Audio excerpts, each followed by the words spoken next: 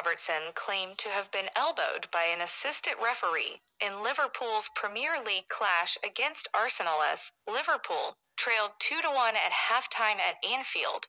Robertson angrily approached official Konstantin Hatzidakis, who then appeared to raise his arm and strike the defender in the face. Liverpool captain Jordan Henderson signaled to referee Paul Tierney that his teammate had been elbowed by his fellow official, as Reds players furiously protested. Liverpool legend Jamie Carragher took to Twitter to complain shortly after the incident, saying, "Linesman elbow on Robertson."